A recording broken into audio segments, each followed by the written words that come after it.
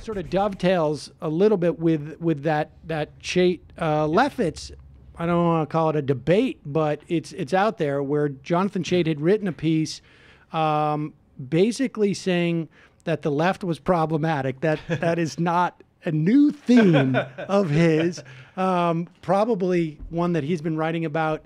I don't know when the first time I ever interviewed you, but it was probably at least a decade ago, and it was Chait was well into that theme for many years.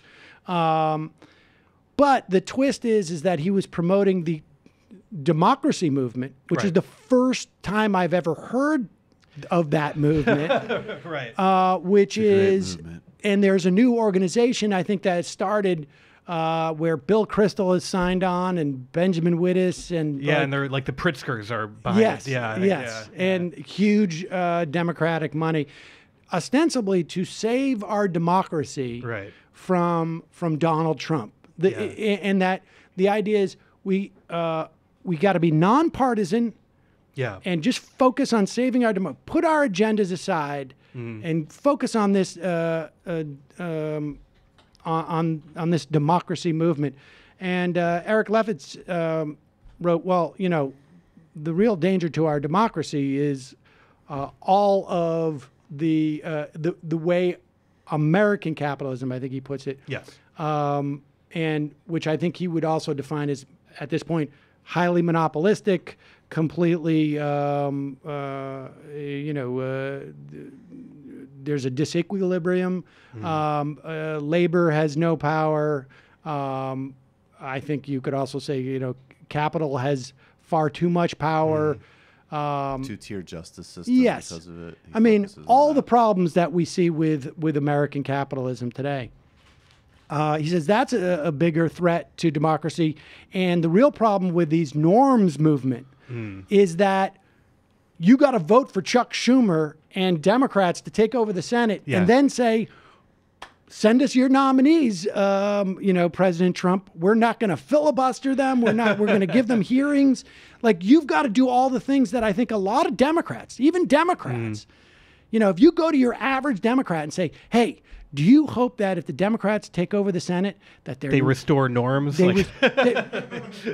But even like restore norms, they're going to be like, well, maybe. Sure, but if you say like they're going to seat that first justice that comes through, they're not going to do any payback for this stuff. I think now the Democrats would say that's insane. Yes. Yeah. Right. That's one of the things about, I guess, asymmetrical partisan warfare is that I can easily foresee, if the Democrats retake the Senate, them bringing back the blue chip, the blue slip thing, which is where if a home state senator of either party objects to a judicial nominee, they get to put a hold on it, which is a long-standing tradition. Ron Johnson did it for one guy who just got seated for 7-8 years or something. Yeah, exactly. Yeah, and Republicans have just finally, after threatening to for a long time, finally gotten rid of it. Yep. And they did that because, they actually know what's at stake and they want to fill the judiciary. And so when Senate Democrats retake power, like, are they going to bring that back? Like, if there's a Democratic president, will they be respecting that? Will they be respecting that norm again? Because if so, this is, I think, what Chait always tries to posit the left as being anti-democratic. But in this instance, the norm would be upholding an anti-democratic principle, which would be installing a judiciary that doesn't reflect the will of the people. Right. That a sort of neo-Lochner judiciary consensus that would like hold back what people collectively want to happen. Right. The result would be anti-democratic. Yes. A. B. Also, I got to say, blue slips. That's not exactly a democratic institution, right? The idea of letting one senator from any state to inhibit the federal judiciary, I don't really see the democratic aspects of that at all. Yeah. Are you guys having the same thought process now of Chuck Schumer explaining to the Baileys what the blue slip law right, exactly, what the rule is, and trying to run it by them? Right. But the other thing that really struck me about Chait's thing, which I thought was the aside from the sort of like, I think just the wrong-headedness of the argument was what made it really disingenuous to me was like, okay, if the premise is this is a democracy movement, then you should be writing this piece about Mark Warner and about Heidi Heitkamp and about Joe Manchin and all the Democrats who have been complicit in allowing Donald Trump to do anything. Like, it's not, if you don't want to make it about partisanship, fine. But why are you voting for confirm any of these justices? Why are you even showing up? Aziz Rana would not have voted for any of those nominees. No. I mean, but why are you even showing up at this point, right? Yeah. I mean, well, Chait is always fighting. Chait is fighting a battle for what the Democratic Party will look like in the future, and he wants to keep people to his left out of it. So like that's the subtext of all of these things he writes. It's about delegitimizing the sort of left-wing argument. And I mean, what I find very absurd about it is he's calling writers like Jed Purdy anti-democratic, small d anti-democratic, when like someone like that's actual agenda is the expansion of small d democracy everywhere. Right. And like I think people sort of in that cohort, like who are social democrats or democratic socialists, believe that a much more democratic country would look much more the way they would like it to than our current system. And I think it's unfair of Chait to sort of take what is a political argument and then accuse people to his left of being undemocratic or anti-democratic. Right. And the interesting thing is that I think there are Democrats to his right who, if they just parsed out this notion of, wait, you want Chuck Schumer to get in there and okay all of Donald Trump's, I mean, you just need to be a partisan Democrat. Never mind where you are on the ideological spectrum. Exactly. To think that his argument is ridiculous, right? I mean, are there really a lot of Democrats out there who are happy with Mark Warner? No, I don't think so. Because someone like Mark Warner, his calculation is always just that he can get away with it. Not that what he's doing is like with the bank deregulation stuff. There's no constituency for bank deregulation in the Democratic Party, and there's barely a constituency in the Republican Party. Right. He just knows I can get away with this.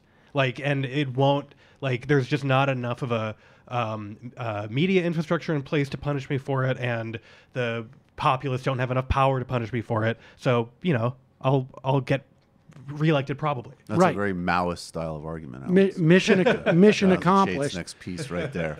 Now, let me ask you this, because it is the case that you and I have been talking about this for a long time. I mean, particularly Jonathan Chait, beating up on the left. And it's funny because like now he's had like it's an awkward time for him. Yeah. Because like I think like he really had to shoehorn that in. And other times it's been easier. Yeah, totally. Yeah. Right. I mean, and other times it's been easier. Like you don't understand what's at stake in Iraq, or you're being irresponsible and you're going to cost us the election. Yeah. He doesn't have those things to go to anymore. Right. But it also occurs to me that not only is it more awkward for him, based upon the era, but also there seems to be less resonance for that. I mean, dramatically less, right? Yeah. I mean, speak to that just for a moment, because I'm surrounded by people who, during the Bush years, for the most part, were either in junior high or, or just high or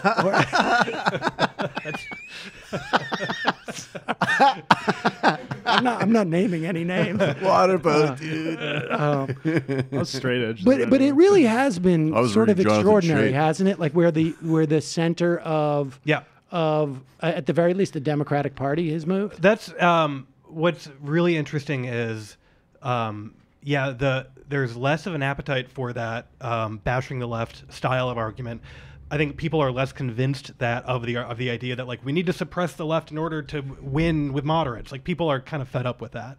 And even a writer like Eric Levitz, I don't know him super well, but I think he used to be much more sort of in the center of the Democratic Party, and I think the situation has moved him contextually to a point where he's arguing against American capitalism as causing these problems. And Chait just sort of remains stubbornly where he is.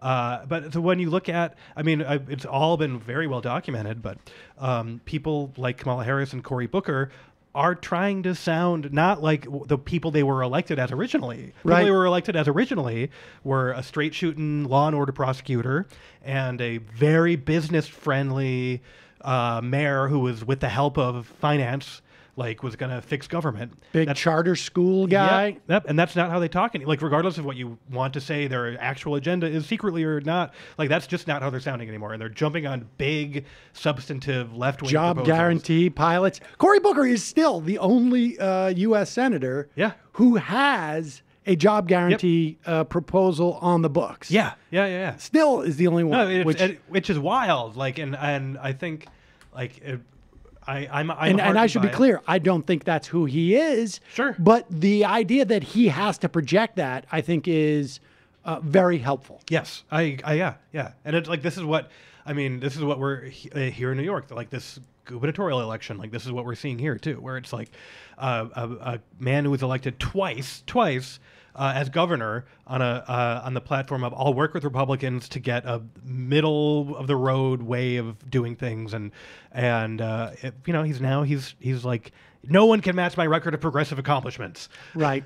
Like, so, and I think Chait would And maybe he's also black now. Yeah, it's true. Yeah, he's another thing. he's Well, an immigrant. He's Muslim, undocumented. an immigrant. Yep. Yeah. He's everything. Yeah, he is all things combined in one man. So, and I think, and there's a lot of work to be done, obviously, but I think it's hard to say that. It's really hard to say the left is causing problems for the Democrats when the Democrats are like jumping to co-opt it. Yeah, it's fascinating. I mean, I remember, but it's I remember having, just talking about how people were afraid to identify as liberal, Oh yeah. not because it would be out of fashion to the right, but because it was considered too toxic because you were saying you were of the left. Yeah. Like, liberal was not a word in the early aughts No. that anyone would identify. In fact, the word progressive was introduced to mean liberal. Mm-hmm. But people were afraid of using liberal because basically since Dukakis. In the early 2000s, the only time people would self-identify with liberals is when they were making a case for invading Iraq. Like, they would be, as a liberal, like, even I know we should, even I know we need to topple Saddam Hussein. Right. But in any other circumstance, you would never self-identify. Never self-identify in that way. I mean, you would run from that all the time. And I think that started, and within the course of 15 years, people passed through that to like, I'm not a liberal, but it's fascinating. But I don't know if anything can be done about Chuck Schumer, but I really think it's a huge problem and a massive missed opportunity.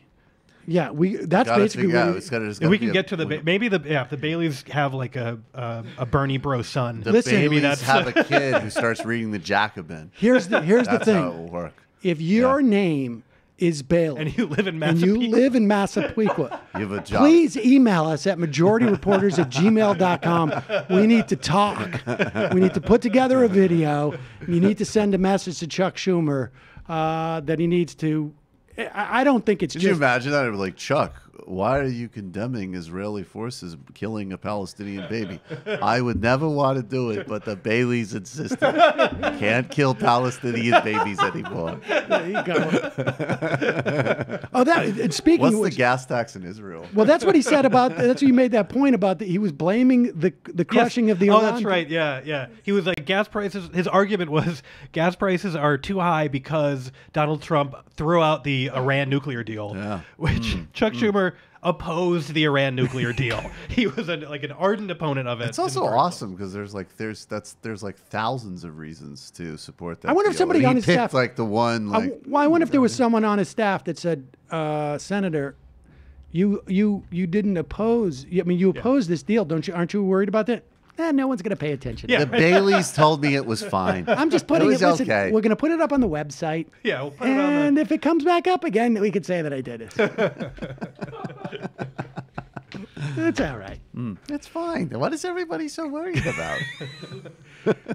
The democracy move. What? Don't I get credit for helping him ease through his agenda?